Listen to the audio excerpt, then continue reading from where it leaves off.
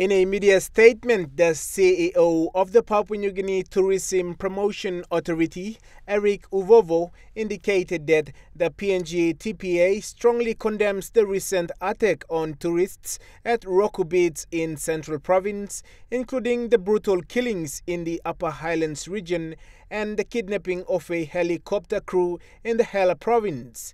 Mr. Uvovo said these shocking acts not only devastate communities and local service providers, but also have significant impacts on the tourism sector in Papua New Guinea.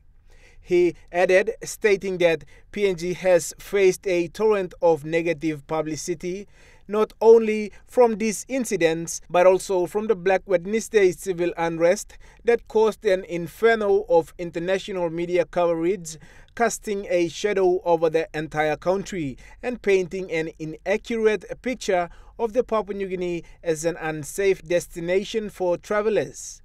Pngtpa encourages the government to bring back normalcy to encourage consumer confidence in PNG as a tourist destination. CEO Uvovo also appealed to the media and other stakeholders to share positive information about PNG. Louis Maingu, National EMTV News.